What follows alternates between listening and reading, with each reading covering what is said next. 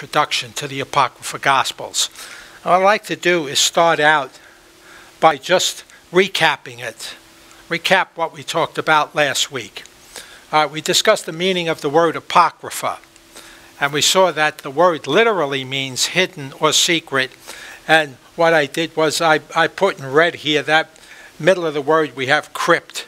Understanding crypt is something that's hidden away, like in a church basement or in a cave or something. So the meaning is right there. However, the Apocrypha as being secret took on other meanings. And we saw in the Old Testament that the Apocrypha had to do with a series of books that were written in between, intertestamental period, between the end of the Old Testament and the beginning of the New Testament. And those works, some people view them as false works. So the meaning of the word Apocrypha took on the meaning of false, fake, spurious, as it's known as. But for the Old Testament, among the Jewish people, the works were considered secret. The reason for it was they did not consider them inspired works, that is part of the canon of their Bible, but they did say these works have value. And some Jewish communities included those apocryphal works in their Bible. And for example, the Jews outside of Jerusalem, in the diaspora, in places like Alexandria, Egypt, in Antioch and Tarsus, where St. Paul was from, they were all, in those Jewish communities, they were all Greek-speaking Jews. So they produced in Alexandria, about 300 years before Christ, a Greek version of the Bible, which we call a Septuagint, also known as the Greek Bible, the Greek Old Testament. And those works are included. And it just happens to be that the Catholic Church and the Orthodox Church used that version of the Old Testament. So sometimes our Protestant brethren say, oh, what are these books? Are they fake books and all? But the meaning is not fake there. It's just that they're not canonical, but they are writings that have a lot of value. And we consider them canonical, deuterocanonical, second canon. All right, so we separated the Old Testament Apocrypha from the New Testament. I'm going to come on this side because I know I have to stay in the range of the camera. Okay. And we discussed Gnosticism. The reason we discussed Gnosticism was because the majority of these Apocrypha Gospels in the New Testament were produced by the Gnostics. And we discussed what Gnosticism was, right? It is kind of a religion that has its own cosmology, and sometimes, and it has in the past, existed outside of Christianity.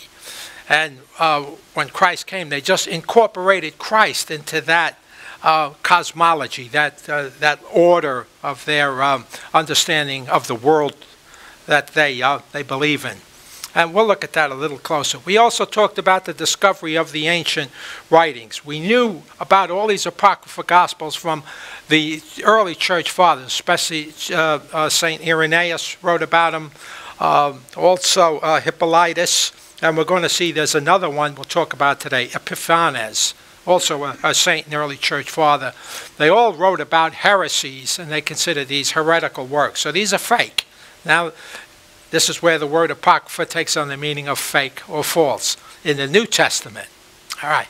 So we found out that they found some at a place in Egypt, Oxyrhynchus. They found the Greek text of the Gospel of Thomas, just 3 manuscripts, just 3 fragments is the word I wanted.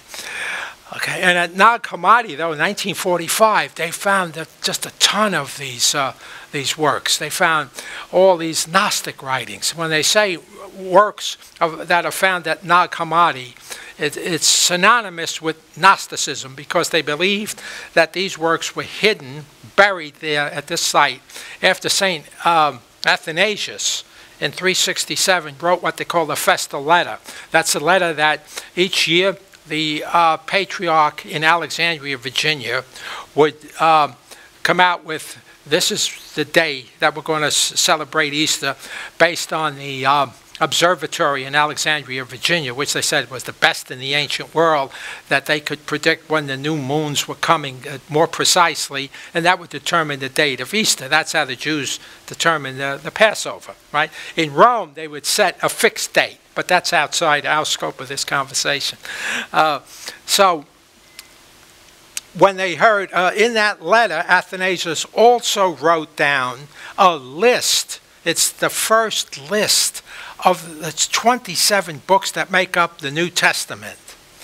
There's 27 books in the New Testament. That's Gospels, Epistles, Acts of the Apostles, and the Apocalypse, all of the separate epistles. Add up to 27 books. The Catholics, Orthodox, Protestants, Evangelicals, the majority of the kind of mainstream Christianity follows that 27 books. St. Athanasius gave us the first list. Right away, the people especially in Egypt, where these Gnostic sects dominated, buried their things, because there was going to be persecution. As a matter of fact, we couldn't, since the days of Irenaeus, that's about just before, of course, Athanasius, we, till the present time, we had no copies of these books. We knew them from the church fathers. Now we had the copies. We found the hidden ones. All right. So we looked at the Gospel of Thomas, which it says Didymus Judas Thomas. Didymus means twin in Greek, and Thomas is twin in Aramaic. So it's twin. Twin Judas twin, if you will look at it that way. They emphasize twin because some say he was a brother of Christ. I don't know if they believe it was his twin or what. There's a lot of that, and we're going to see today why that they believe that Christ had brothers. All right, so then we saw how difficult it was to understand the passages in the gospel. When we read some of them, they didn't make sense. But when we compared them to the teachings of the Gnostics, we saw there that it made sense if you followed their beliefs. And let's just see here. I want to go back and just quickly review that about the Gnostics, okay? This here, the blue circle, was the spiritual world. And it says the one. The one is the monad, the one God. That's the supreme God. And he has emanations. Emanations is light, wisdom, and also eons. Now, 2 eons that are famous is Sophia, who's up there, which is wisdom, and also Christ was an eon, an emanation of the God, right? Along came a demiurge. The demiurge is from the Greek word craftsman, or a builder. Because why? The demiurge built and created the physical world and the physical universe. That's where that name comes in. Who is this demiurge? According to the Gnostic Christians, this is the God of the Old Testament. Genesis created the universe, see? And man, who was a spirit, an emanation, men are also emanations of the monad, right, was captured in that creation. In other words, a physical body was put on him in creation. And we see that in Genesis. So they accept the Bible as it's written, but only they put a different meaning to it. And the whole idea is for us humans to find a way to get back into that spiritual world. It's a religion of salvation. That's when we use the word salvation, that Christ came to save us. It's exactly what they say. That's right, Christ came to save us. He's an eon, and he told us what we have to do. And what a person needs to be saved is to have knowledge. And the word for knowledge in Greek is gnosis. And the knowledge isn't general knowledge, it's self-knowledge. When you realize who you are, that you're part of this cosmology, that you're an emanation of the monad, and you have to work your way back through those rings after you die to get back to salvation. That's the whole concept. And that's the meaning they put on the same gospel. So you had the Orthodox Christians, and by that I mean the Christians who follow pretty much the teachings we do today, and you have the Gnostics attending the same churches, but putting a different meaning to the Gospels. So they actually produce some of their own Gospels also. That's what we call the Gnostic Gospels, and that was the Gospel of Thomas. Okay, now there's other Gospels. That's what we're going to talk about today. There's many different types of Gospels based on who produced them. And we're going to look at today Jewish Christian Gospels and just talk about it because none of them are extant. We don't have any copies of the Jewish Christian Bible, but we have some, we know about them from the writings, especially from Epiphanes. Now, we'll go into that in a second. And then there's harmonized Gospels. I mentioned something about that in the introduction yesterday, how Tatian, for example, took 3 of the Gospels, all but John, and harmonized them. Now that was acceptable to the Syrian church, but the Orthodox and the Catholic churches said no go, because somebody by the name of Tatian decided what he's going to put in and what he's not going to put in. You see. But what he put in certainly is from the canonical Gospels. So that part's true, but still, he's altering things. So he could leave out something that's maybe important. And there's what I call derivatives. I haven't seen that term in the literature, but a lot of these Gospels are derived from canonical Gospels. So they're derivative. That's why I put the name there. So the lost Gospels or false Gospels. Okay. So we're going to look at Jewish Christian Gospels, harmonized derivatives. That's other than the Gnostics. Okay. Now, there were 3 main Jewish communities that produced scriptures. The Nazarenes, the Ebionites, and the Hebrews. We know that from the literature, from St. Irenaeus, but especially from Epiphanes. So the Jewish Christians in the early church believed that the people of God, to belong to the people of God, one needed to be Jewish. As a result, they insisted on keeping the Sabbath, keeping the kosher laws when it comes to eating, and also that males would be circumcised.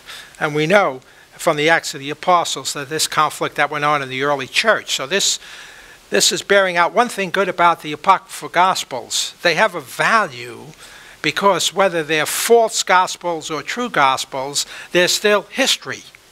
They're written in a context, and we can study the context and learn things. We can learn about Gnostics, the debates going on in the church, but we also learn about things like there was a resistance among the early Jews who converted to Christianity, heard Peter talking right on a Pentecost Sunday and converted, still believed that Christ came for the Jews, because Christ did come for the Jews initially, right? He came for the Jews to convert them, and he was one of them. He was the promised Messiah, and they believed it. He was fulfilling the prophets. We have to keep the Jewish law. Okay. As a matter of fact, this is an interesting, well, not this, just, we'll hold that for a moment. Okay. So, even we know that when Peter went up to Jerusalem after he converted Cornelius. Cornelius was a Roman centurion who was inspired to call Peter to come to him and explain the Christian faith. He was a righteous kind of Roman centurion. And he may even be the one who said, Lord, you know, I'm unworthy, you should come under my roof. Well, possibly be it. I don't know that for a fact. But he was a centurion who was a righteous man like the centurion we know from the Gospels. And he asked Peter to come. Peter came and told him, and he said, then baptize me. When he was baptized, him and his family and his household, his servants, they were filled with the Holy Spirit, and they began speaking in tongues. So when Peter came back to Jerusalem, and he told the Jewish Christians there, they said, why did you go to the uncircumcised men, and why did you eat with them? And Peter explained everything, and they accepted it. So some Jews would accept it, you see, and some Jews would not. The Jews that wrote these Gospels were the ones who held on and weren't about to accept the Gentiles, you see. Okay. So none of the Christian Gospels, none of these Jewish Gospels are extant. They're known only through Epiphanes. And you can find these writings to see of people like Epiphanes. Here's a book here. His work is called the Panarium of Epiphanes of Salamis. He was the bishop there, became the bishop of Cyprus also. They believe he was born in Jerusalem. No, so he probably was originally a Jew. There he is. Epiphanes of Salamis, 315 to 403. So from the 4th into the early 5th century. Okay. Now, we're going to look at the Gospel of the Ebionites. I found this emblem. I'm not sure if it was something that was made up today or if it was actually what the Ebionites used, the Jews, the Star of David and the cross. But it does signify for us Jewish Christianity, I think. All right. By the way, the Ebionites were Hellenized Jews. What it means is they were Greek-speaking Jews. We know from the Gospels that when the Jews came into the Jewish festivities like Feast of the Passover or the Jewish Feast of Pentecost, the Jews would come from all around outside of Jerusalem. They come from Egypt and from even from Rome. We know that was the center. So a lot of Hellenized Jews come up, and the Hellenized Jews are also found in the Acts of the Apostles, that they had conflicts with the Jerusalem Jews who spoke Aramaic at the time, and he spoke Greek, about the distribution among the Christian Hellenized Jews now, among the distribution of food stuff among, they were saying the Jews for Jerusalem were favoring themselves and not giving a share to our widows and orphans, and that had to be resolved in the early church. So they believe, though, this is a group who never really embraced what Peter and Paul then decided, and the early apostles, to accept the Gentiles. So they believe that Jesus was the Jewish Messiah from the Jewish God to the Jewish people in fulfillment of the Jewish scriptures. Okay, so the Gospel of the Ebionites, it only survives in the writings of Epiphanes, and his writings include his own comments. So when we read these, there's only 7 verses. It's the only thing that survives. It's the only thing we know about it. We'll just look at them in a moment. But the Gospel is known only through these quotations from this work called the Panarium. And the Panarium is from the Greek word, it means bread. So it means either bread basket or sometimes a medicine chest. Probably in ancient Greece they carried the medicine in a bread basket, perhaps, because most of the medicines were made from herbs and things like that. Okay. Okay. So here's how it starts out. And by the way, I've forgot to mention that all of the Jewish scriptures here from the Jewish Christians are all derivatives of the Gospel of Matthew. Now let me just take a word on the Gospel of Matthew. We know, I'm sure that most of you know, if you're not sure about this, out of the 4 Gospels, 3 are written in Greek and 1 is written in Aramaic. If you're studying the scriptures in depth, you study about who wrote them, where, when, and who was their audience. In other words, who were they writing to? Everyone writing down has an audience in his mind. He's writing to certain people. So we know that Mark, Luke, and John wrote in Greek.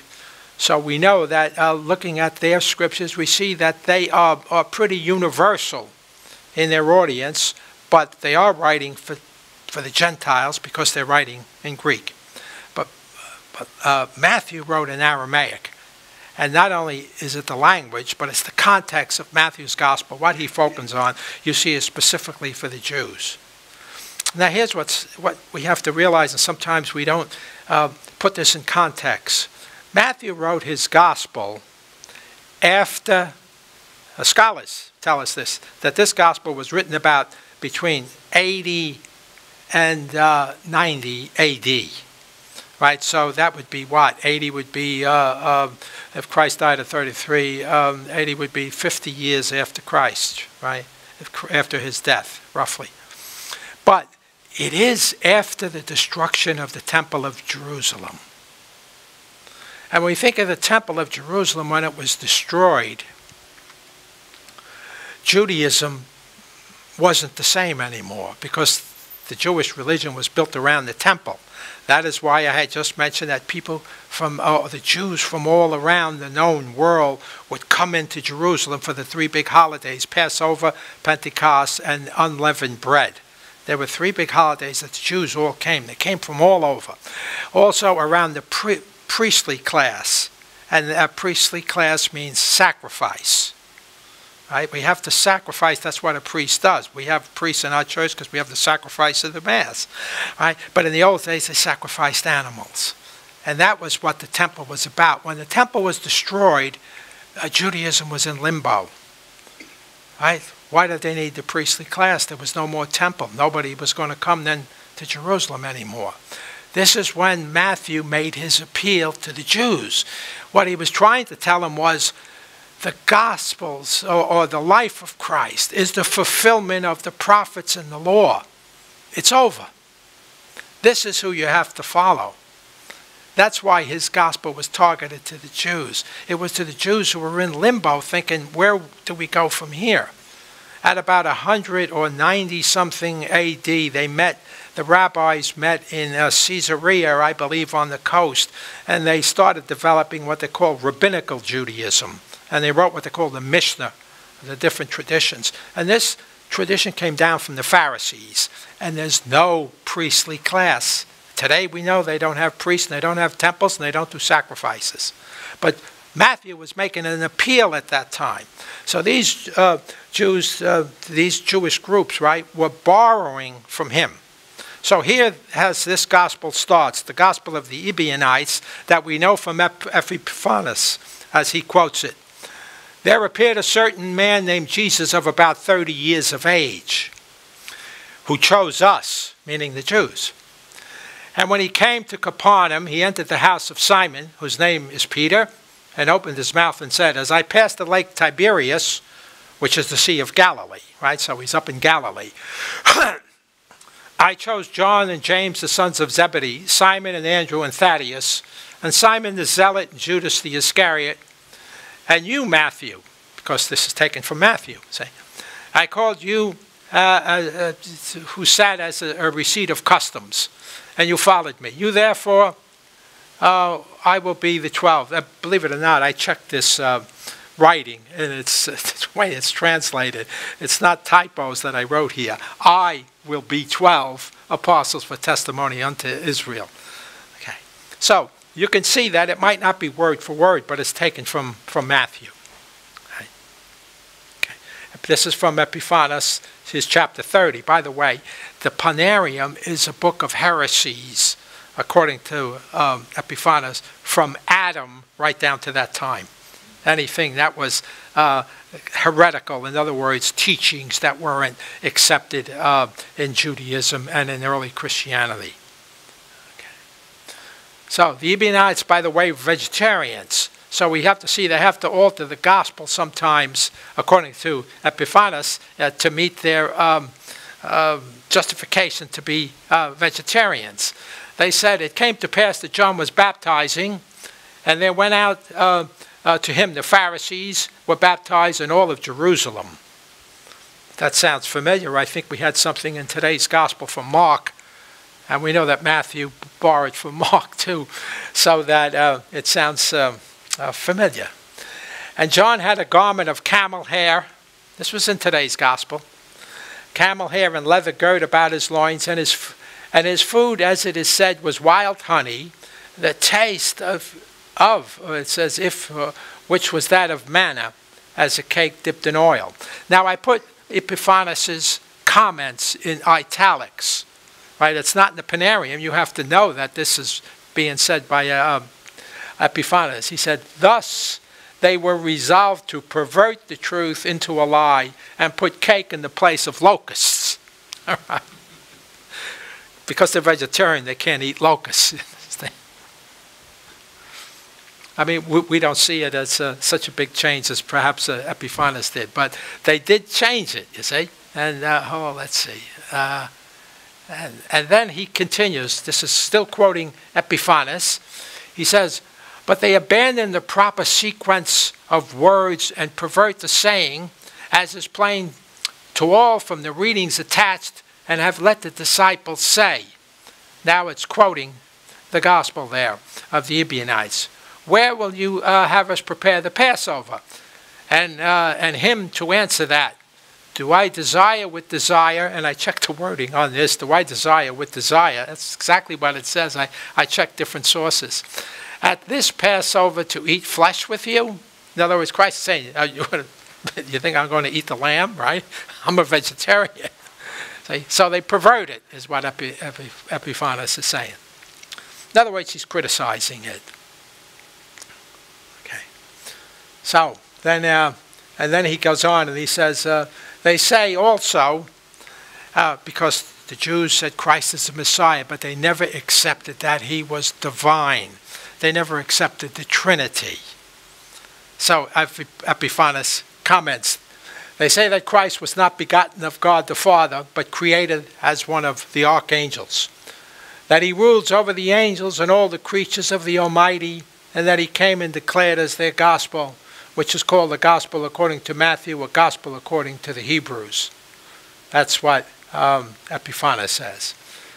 And then to quote these scriptures again, their scriptures, I have come to do away with sacrifices. If you cease not sacrificing, the wrath of God will not cease from you. You could take it, they said that because of they're vegetarians. But remember this, the temple was destroyed at this time. And they were wondering, do we rebuild the temple? Do we go back to the Judaism as it was in the past?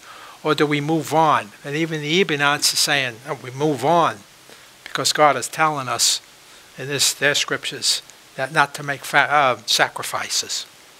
Okay, we're going to move now to the infancy Gospels. We can't really get into the Jewish Christian scriptures because none of them exist. They only exist in the Panarium with Epiphanes and his comments about them. And they sound kind of just sometimes petty comments about honey and locusts. Is not a big deal, but it does make a point.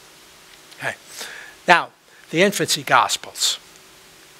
There are 3 infancy Gospels that are considered Apocrypha. And we're going to study them. 2 of them are considered folklores. Oops. The Prevangelium of James is considered folklore, oral tradition that come down about the infant Christ or the child Christ, and also the infancy gospel. But the infancy gospel of Thomas, not to be confused with the gospel of Thomas. The gospel of Thomas purportedly was written by the apostle Thomas, Didymus Thomas, right? But this Thomas is introduced as Thomas the Israelite. But scholars say he wasn't an Israelite because he writes about Judaism, and it's obviously he doesn't know about them from the way and the manner he wrote. So whoever he is, we don't know. But it is considered the infancy gospel of Thomas. And they say it's Gnostic. One reason, because it's found at Nag Hammadi. But it would probably have to be what they call proto-Gnostic, early Gnostic, because it's not fully developed. And you have to kind of pick at it to try to say, is this because the Gnostic said it? It is the gospel. We're going to look at 2 of these gospels now. The first 2, the Gospel of Thomas and the Proto-Evangelium of James. The Gospel of Thomas is, and I'll tell you right now, it's scandalous and it's shocking if you haven't read it before. Okay, we're going to have to, as we go on, do a little reading. Because I can't write it down, I'll just read it out rather than just putting it up on the screen, just to get an idea about it. Okay. So, the Infancy Gospel of Thomas, one of the most disturbing apocryphal writings. You see, there's a lot of diagrams you can find on top online. And you see, this is the Christ child here. There's somebody falling from that building. We're going to read about that in a minute.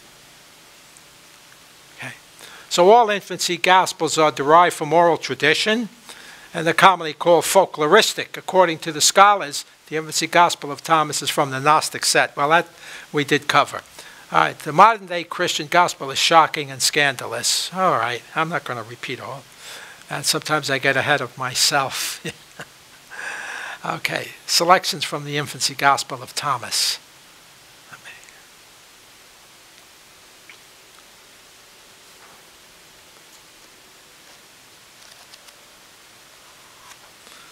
I can read this over. Maybe I'm going to come up here. I can read better. Okay, we can leave the lights out then, and I can leave that on the board.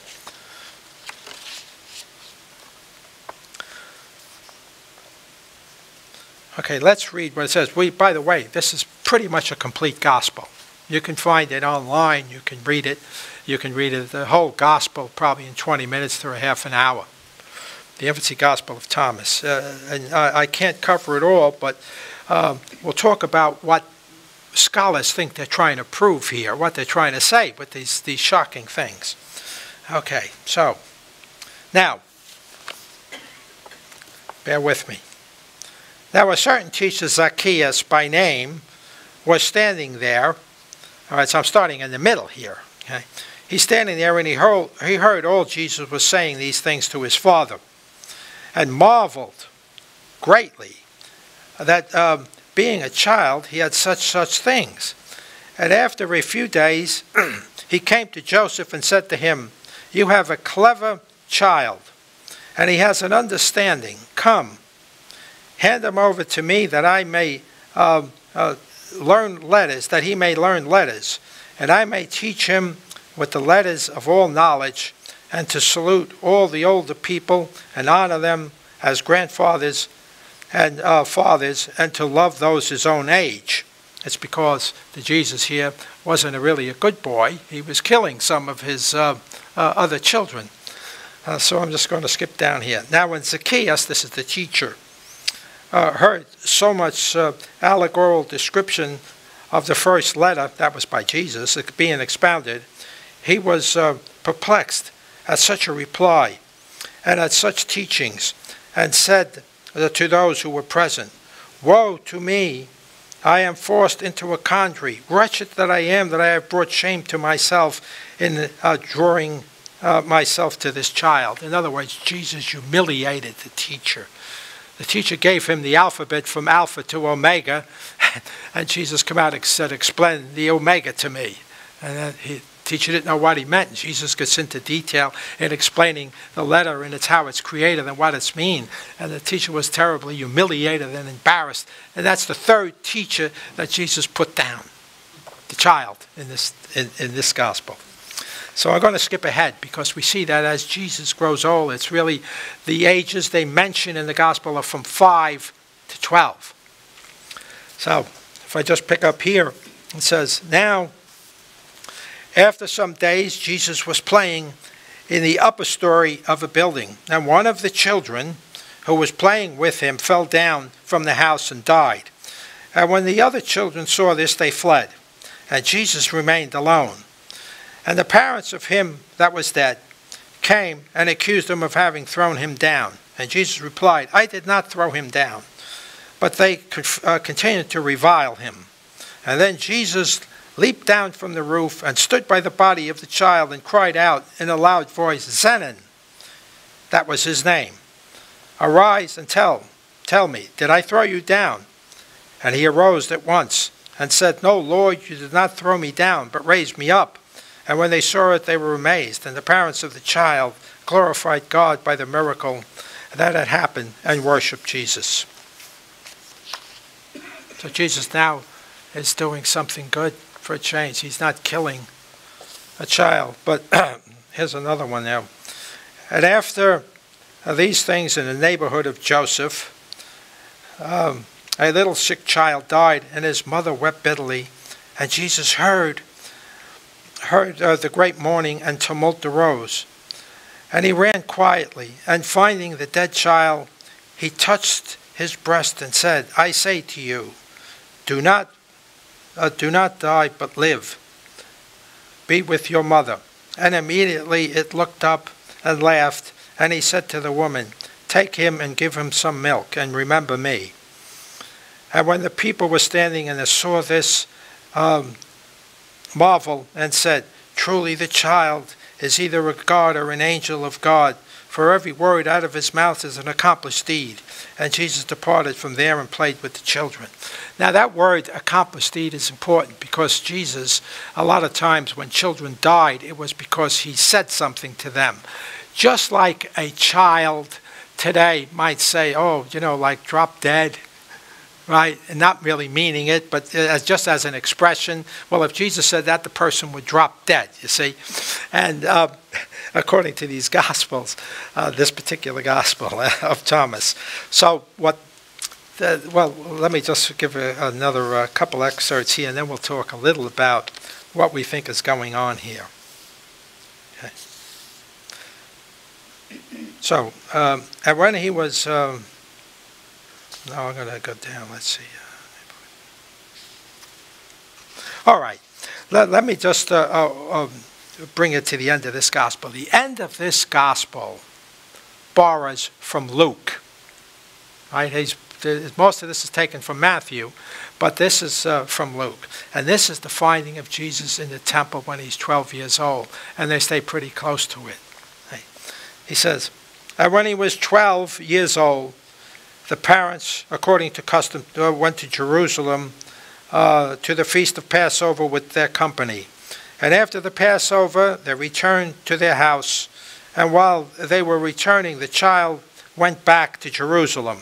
But his parents supposed that he was in the company. And when they had gone a day's journey, they sought him among their kinfolk, and they did not find him, and they were troubled, and returned to the city seeking him. And after the third day, they found him in the temple among the teachers, listening to the law and asking their questions. And all paid attention to him and marveled how the child went on, and the elders and the teachers. So it pretty much follows it. So what this gospel shows is a development of the child, of the Christ child. And this is what they think now. Let me see what I put down here on how this, how the scholars believe it is. Oh, I had some more here. Okay, here's this. There's two theories here. One is that Jesus doesn't realize the full extent of his powers as a child. In other words, he's like any other child, any human child, that is. But he learns and he matures. He begins to exercise his divine powers in a responsible way. And it was meant to demonstrate a human Jesus, also divine, but as a child, there was a learning curve. But what I think they're trying to do is since they're Gnostics, is saying that this is someone special. It was an eon from God sent down for a message. He has all this power. But another school of scholars believe that many of them were the converts, that they were Gentiles. So they grew up in the Greek world. The Gentiles, the first converts, mostly were in the Greek world. And in the Greek world, they understood the Greek mythologies. They knew Homer and the Iliads, and they knew the stories of the gods. And as the gods, as children, they did wonderful and powerful deeds. And that built up their reputation as being gods. So they thought, this is what these scholars think, that they were trying to introduce Jesus as a god in the manner of the classic literature. Okay? That, I put it this way, that many of the Gentile converts were from the pagan backgrounds, were familiar with the heroic epics and power to wield by the various gods in their childhood. The idea was to present Jesus in the same light. Right, but none of these really square with that Gnostic tradition. But I did have some other readings I skipped out that I put up here. So let me just go back, because this is how this gospel starts. Thomas the Israelite, tell unto you, even the brethren that are of Gentiles, to make known unto you the works of the child of our Lord Jesus Christ and his mighty deeds, even as all that he did when he was born in the land whereof beginning is thus. So we see that the word mighty deeds is how they used it in the classic literature too, the mighty deeds of the gods, right? You can see that language there. And Thomas certainly is not an Israelite. And this is another story. Let me just bring it in here because this gospel's not that big. See, the little child, when he was 5 years old, was playing at the ford of a brook. And he gathered together waters that flooded into the pool. And he made them straight and clean and commanded them by his word. And having made soft clay, he fashioned thereof 12 sparrows. See, I want to tell you this one because this is the most famous one. As a matter of fact, it's quoted, it's not quoted, it's referred to in the Quran. So what Muhammad had were the false gospels, by the way, and this is one of them. So it was the Sabbath, and when he did these things, he made them. And there also were other little children there. So what had happened, to continue the story, was that the children ran and told their parents that Jesus is working on the Sabbath. The parents came and complained to Joseph. And Joseph came to reprimand Jesus for working on the Sabbath. And Jesus went like that, and the birds, the clay birds, the 12 sparrows, flew away. So Jesus was creation, right? Okay, that's the idea.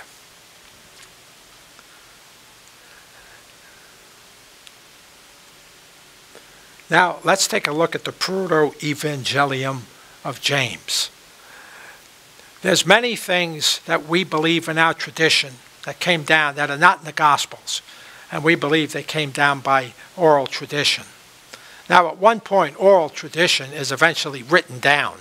When it's written, it's important that it is written, because when it is written, it stabilizes, because oral tradition has a tendency to evolve and change and shift as it goes down through the centuries. But once it's written down, then it's hard to change it. And the more it's written and repeated. So when we look at what we believe, what we know about the infancy of Jesus, about Mary and Mary's family, much of it is not in the canonical Gospels, but it's in the Proto-Evangelium of John. See, this is not considered a heretical scripture. This is considered folklore, oral tradition that was put down. Okay, so folklore, the folkloristic gospel is about Mary, her parents, Joseph, and a perpetual virginity. Much of our understanding of the Holy Family outside the canonical scriptures come from this gospel and several others. There's other gospels that give us this that we just don't have the time to cover, but they're there. Many of the events described in this gospel happened before events in the New Testament. So we talk about the birth of Mary, for example. All that's outside the New Testament, before the events in the New Testament. Its sources are Matthew and Luke. This one particular focuses on Mary. So the gospel begins and follows the tradition of Abraham and Sarah that desire a child. We also know that Zechariah and Elizabeth desired to have a child. It's the same story there that happened to Sarah and Abraham, only that came after. The story of Zechariah and John the Baptist's father, right, and Elizabeth came after this here. Mary's story. So Mary's parents also were in the situation. So they petitioned. You see, the name, here's where we learn the names of Mary's parents are Anna and Joachim. Right? And they're without child because Anna is barren. Mary's parents petitioned the Lord for a child.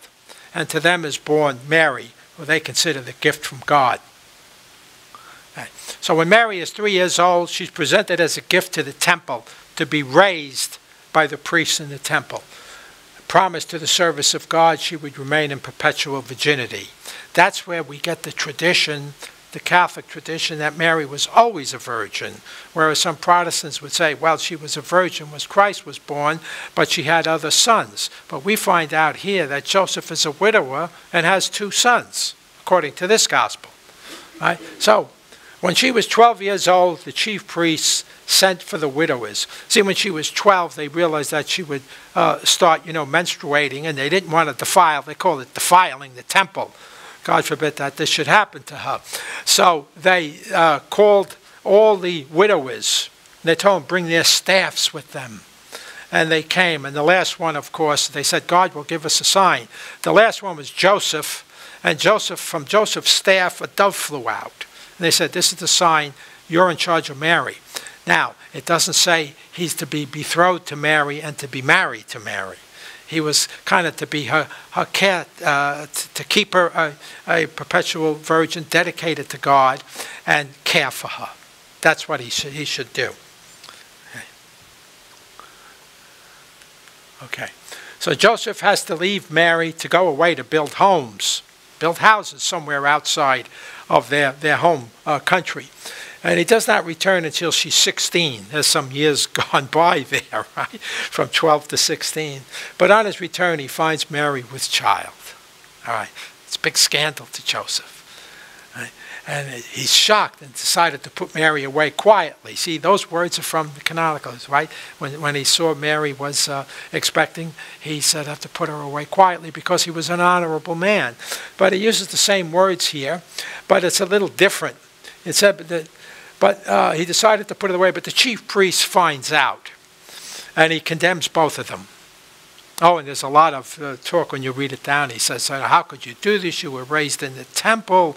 The angels fed you. And Joseph, how could you betray it? You secretly married her, and you were not supposed to do that. And it goes on and on and on. So they decide, both Mary and Joseph deny this. See? But according to this gospel, Mary forgot that an angel had come and told her. So she couldn't remember how this happened, you see. So, I mean, I'm not laughing, but it's, you know, this is the folklore. This is, they were trying to fill in. People were curious and they wanted to know more about Christ as a child. They've made up some of these stories, but a lot of them came down. You know, any story, even that's made up, has bits and kernels of truth in them, and they just kind of elaborate and expand out from that truth. So they had a thing where they said, well, we'll put you through an ordeal. Ordeal is the medieval practice of various practices of doing things to people so that they would tell the truth, like dunking them under water until they couldn't breathe anymore, and if they died, then that's what they deserved, but if they lived, well, it's a miracle. And anyway, so they denied it, and they gave them an ordeal. The ordeal was they gave them something to drink that was supposed to make them sick. Sent them out into the wilderness. They come back a few days later. Both of them were not sick. So they said, that's a sign they're telling the truth. Okay? So they sent them their ways. All right, well, oops, oh boy. I just lost something there. Okay. So let me look at a couple of verses here from this gospel, because it is very interesting. It's not shocking like the other. I mean, Christ is not going around killing people in this gospel. It is really interesting. Let me just read a little to you to find out where all these traditions come down. There's just so many little tidbits in here that we believe and take for granted. And some of it is kind of stretching the envelope by going outside, because they're not canonical. And this is the reason they're not canonical. Right? The church saw these in the early church, and they said, this is Apocrypha. You know? Okay. So now a decree went out from King Augustus, right? We know he was the emperor, but this one calls him a king. That all the inhabitants of Bethlehem in Judea should be enrolled. And Joseph said, I shall enroll my sons. But what shall I do with this child? Referring to Mary. How shall I enroll her? As my wife? I'm ashamed to do that. Or as my daughter? But all the children of Israel know that she's not my daughter. The day of the Lord will come, and I will do. In other words, God will make do. And he quietly saddled the ass and sat her up on it, and his sons led it. And Joseph followed. They drew upon near the 3rd milestone, and Joseph heard a sound and saw her sad. Joseph turned around and saw her sad, and said within himself, perhaps that which is in her is paining her. And Joseph turned around and saw her laughing, and he said, Mary, why is it that I see your face at times laughing and at other times sad? And she said to him, Joseph, I see with my eyes 2 people, one weeping and lamenting, and the other rejoicing and exulting. Then they came half the way, and Mary said to him, Joseph, take me down from the ass, for the child within me presses me to come forth. And he took her down, and there said to her, where shall I take you? and hide your shame, for the place is desert. And he found a cave, and there he brought unto her, and left her in the cave of his sons. And he went out to seek the Hebrew midwife in the region of Bethlehem. Now I, Joseph, was walking, and he goes on and he describes how everything stands still. I see birds flying, but they're not moving. I see people eating, but they're bringing food to their mouth, but they're not eating. So something is happening here, miraculously, that the world has just stopped, still in its tracks. So he said, look at that. And he found one who was coming down from the mountain and hill country, and he took her with him, and said to the midwife, Mary is betrothed to me, but she conceived of the Holy Spirit, and had been brought up in the temple of the Lord. And the midwife went with him. And when they went to the place, they saw, behold, the dark clouds overshadowed the cave. And the midwife said, my soul is magnified. You'll notice there's a lot of things in here that come from other scriptures. It says, my soul has magnified, for my eyes have seen wonderful things, for salvation is born to Israel. And immediately the cloud disappeared, and a great light appeared, so that our eyes could not bear it. A short time afterward, the light withdrew, and the child appeared, and it went and took the breast of its mother Mary. Okay, I know we're just about at the end of our time, and I'll just give you the story. Another woman enters and calls Salome, and the midwife says to her, great marvelous things have happened. A virgin has given birth, and this is the Savior. And Salome says, I won't believe it unless I test Mary. And she said, I have to put my fingers there to test if she's still a virgin. It's worded exactly as Thomas said, I won't believe Christ unless I put my fingers in there, you see. And anyway, Salome's hand withers. And she cries to God, I've been a righteous woman. I've done all good things. Don't do this to me. And an angel appears and says, just touch the child. And she touched the child, and her hand was cured. So all of these stories, you know, the scholars say they satisfied a desire among the people to know about the little details. Now, there's different versions, and there's more Gospels about Mary. There's just too much to cover in these sessions. But the lesson here is to know that these was part of the early Christian beliefs before things were culled down into the canonical teaching. The church had to work its way through these things. And that's, we believe, how did it happen? How did the church come out with this, with the scriptures that we have today, that I say in all the scripture courses I take here at Good Shepherd? I always say you just can't make these things up, because things just fit into place so perfectly. And it's because of the Holy Spirit. I'll just leave it with that. Everything else is apocryphal, false gospels. Okay. God bless you. Do they have any questions? Okay. Well, I hope you got something out of this. And next April, I'm going to do 4 lectures on the history of the papacy. 4 lectures will cover the main events in the church history, and we'll cover the main and the important popes coming down. We'll break it up into four sections. Okay. So I look forward to that. I thank you very much for coming, staying with me from these, and I see faces from the previous lectures. And God bless you all. Have a Merry Christmas, a Happy New Year's. Let's say a prayer to Mary. Okay, do you have a question? No. Okay. All right. Let's say a prayer to the Blessed Mother, we just celebrated the Immaculate Conception, and this important time of year. In the name of the Father, and of the Son, and of the Holy Spirit. Amen. Hail Mary, full of grace, the Lord is with thee. Blessed art thou amongst women, and blessed is the fruit of thy womb, Jesus. Holy Mary, Mother of God, pray for us sinners, now and at the hour of our death. Amen. In the name of the Father, and of the Son, and of the Holy Spirit. Amen. Thank you.